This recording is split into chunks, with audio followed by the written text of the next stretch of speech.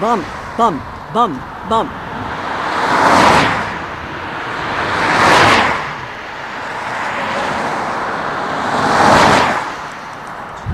Hi, I'm Carol Martinez and I live in LaSalle. Like everybody else, I'm really distressed about the condition of the roads. My little car is not going to last for another 2 years unless they get some of these bumps fixed up. I do intend to call our mayor and tell them I think there should be money in the budget to take care of these problems. Bump, bump, bump, bump. When you drive a small car, it's very uncomfortable.